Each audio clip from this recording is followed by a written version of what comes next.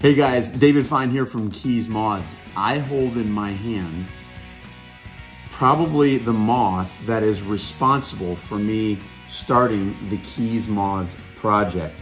Guys, this moth is a very, very special one. This is Eupyrharglossum sagra, the SAGRA SPHINX. It's a Cuban Sphinx moth that strayed over here from the Caribbean sometime in the 1990s, and this little guy showing up sparked my interest in the moths of the Florida Keys, started me going down and collecting down there. And guys, you have no idea how special this moth is to me. We're gonna tell you all about this special little, rare little gem. This is a hard bug to find, guys. We're gonna tell you all about the SAGRA SPHINX in this video. It's a great bug. So guys, don't forget to give me a thumbs up on the video. Don't forget to like the video. Subscribe to the channel if you haven't done so already, because that helps out our channel, helps us grow when you hit the like button and when you comment. Also, comment down below. Have you ever seen a SAGRA SPHINX? And if so, I'd love to know where, because I have a few locations where I've found them, but they're not easy to find. So guys, let's get to the video and I'll tell you everything I know about Eupyrharglossum sagra, the SAGRA SPHINX. Eupyrharglossum sagra. Guys, this bug right here is a super, super special bug. And I want you to kind of like take a look at how this thing is built. It's built like a jet pilot. I mean, it's a fighter jet, man. Like, the thing is so strong.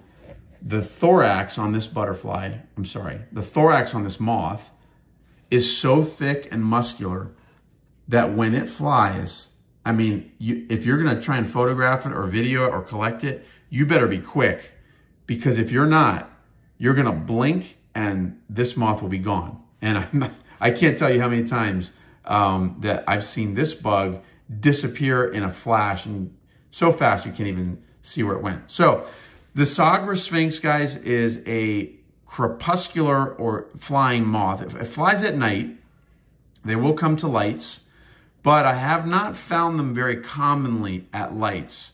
The best way to find this bug is to find flowers that it likes to nectar on. And I found them, actually, the actual most common way to find this bug is on this blue mist flower, this Christmas flower. I used to call it Eupatorium. I think it's got a different name now.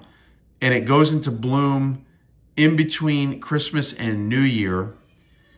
And you can find it on the sides of the road in disturbed areas. And if you go at twilight, at sunrise and sunset, you can find this guy along with some of its other crepuscular flying relatives nectaring happily on the Eupatorium flowers. And that is the best way to find this bug. I found a dozen of them in a night, just flying on these flowers. And so they very rarely come to lights, guys. They do every now and then show up at a light sheet or in a bucket light trap, but it's very rare. And so I wouldn't count on seeing them. You know, how it started with this bug, right around 1999, 98, 99, Leroy Kane started going down to the Keys looking for this moth because it had been reported to have been found in Key Largo. So I would go take trips with him, and we would go hopping gas stations looking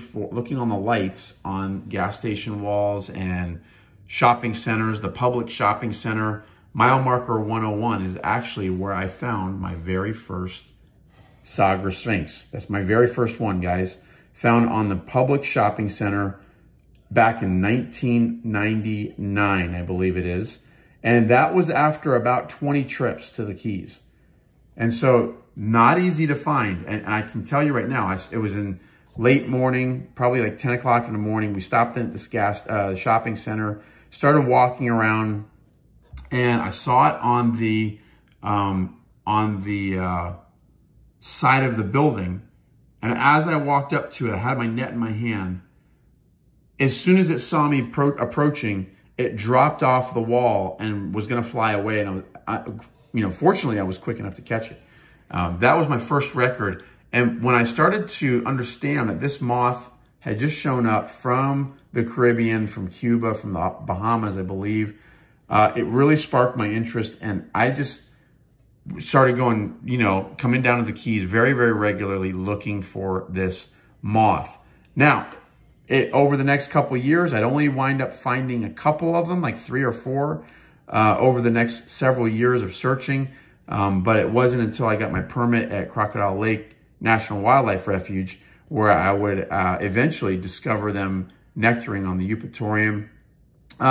Key Largo had been the only island I'd found them on until just a couple of years ago, all the way in, I think it was 2017, was the first time we saw them on Big Pine Key. So I don't know if they had always lived on Big Pine Key and we just hadn't seen them, or if their range was expanding south in the Keys. I'm not sure.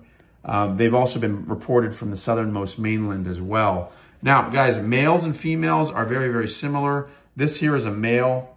You can see the claspers down here on the this big tuft down here on the bottom of the abdomen. And look at the abdomen. It's got, even the abdomen's got pretty pink dots on it. Big, strong moth. When it's fresh, guys, there's like an iridescent purple sheen on the forewings. And of course, it's got that really cool yellow stripe. Now, the males have a thicker yellow stripe on the hind wing than the females. Females, there it is, guys. Pretty cool bug. Amazing, amazing insect. And let me show you the underside. Underside of this guy is pretty cool as well. Nice little mottled pattern there. But guys, the SAGRA Sphinx flies a lot like a hummingbird at flowers. So if you're at twilight and you see this little thing zip in, it takes nectar, it zips, and you can hear the wings, bzzz, you know, and then all of a sudden it disappears. That could be the SAGRA Sphinx. There's a few other creatures that are similar, such as the half-blind sphinx, Paragonia lusca. We have the mourning sphinx, which lacks obviously any yellow on the hind wing, but they will fly similarly. And then, of course, the Tantalus sphinx that also fly at twilight at flowers. We'll go over a few of those in different videos, but I just wanted to show you some of the similar species. And these are our SAGRA Sphinx. Look at that name. It's a tough name to get under your belt. Eupyrahar sagra. Yeah, that's right. So, guys, let me show you a little bit about what we've got on this bug. We'll go to our website here, the SAGRA Sphinx. We'll click on that. Okay. SAGRA Sphinx very rarely will ever land showing off any of its yellow hind wings. So there's a little bit of a glimpse of the hind wings, but you're typically, when they land, they're gonna look like this. And they're not gonna show off any of their yellow hind wings at all. Actually, I need to update this. I found it on No Name Key. So I need to update this website. We found them in most months of the year. In the city of Key Largo, I found them most commonly in the winter months, but they sort of disappear from the city, you know, from finding them on gas station lights during the spring. But May and June are probably the most common months to find them at lights in National Wildlife Refuge in Key Largo. Now, November, December are, of course, when we find them nectaring on the flowers, and that's great. Now, rough velvet seed is the host plant, and typically known for, actually the caterpillar is green and is very, very similar to the half-blind sphinx, which we're not going to get into right now. But they are from Cuba. It is a Cuban stray, and, you know, we've only found them in a half a dozen spots at several gas stations in Key Largo. And, you know, it is a great little bug. And you can see some of the beautiful purple coloration when they're fresh. That purple coloration tends to disappear as the bug flies around a bit. But beautiful bug, guys. I remember the fire station in Key Largo was the second one I've ever seen, and it was about 20 feet up on the wall. And I was getting my extension net put together, and right before I could get my extension net put together to get my second specimen. An American kestrel flies at the bug and grabs it and flies away and eats it right in front of me. Kind of like in your face, dude. You're not getting this bug. So, guys, that's about all we got for the SAGRA Sphinx. It's a great bug. Very, very tough to find. Very skittish and nearly impossible to observe in nature for any prolonged period of time. Okay, guys, hope you enjoyed the video on the SAGRA Sphinx. It is a beauty. I truly love this bug, and I hope you can see why I think it's so special. Okay, guys, give me a thumbs up on the video. Don't forget to subscribe if you haven't done so already, and we would love it if you would join the Southern Lepidoptera Society. Link to their website is in our description of our video.